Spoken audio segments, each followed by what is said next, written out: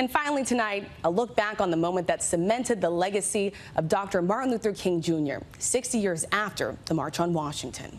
I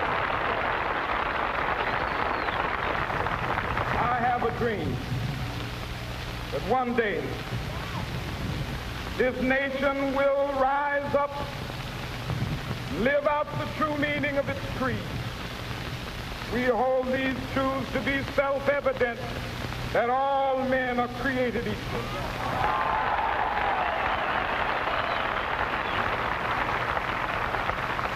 I have a dream that one day on the red hills of Georgia, sons of former slaves and the sons of former slave owners will be able to sit down together at the table of brotherhood.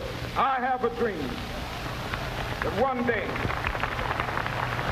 even the state of Mississippi, a state sweltering with the heat of injustice, sweltering with the heat of oppression, be transformed into an oasis of freedom and justice. I have a dream. My 4 little children will one day live in a nation where they will not be judged by the color of their skin, but by the content of their character. I have a dream today.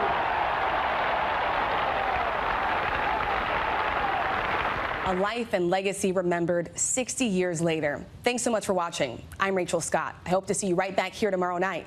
Good night.